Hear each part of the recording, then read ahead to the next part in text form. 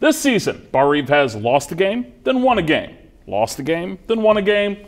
Lost a game, then won a game. You're saying there's a pattern? There's a little bit of a pattern there. Coming off of a win, the Vikings were hoping to break that trend and finally put a win streak together this season. The Vikings hosted Eastern Greene in this one. Braden Knapp got Barr-Reeve on the board with a beautiful backdoor open lay-in. Next trip down, Evan Waymeyer is a 6'5" player, but he plays even bigger than that with the easy slip screen lay-in. The Vikings go back down low once again to Waymeyer, posts up and gets the shot to fall. He finished with 15 as Barr-Reeve finally puts two together in a row. They defeat Eastern Greene 46-22.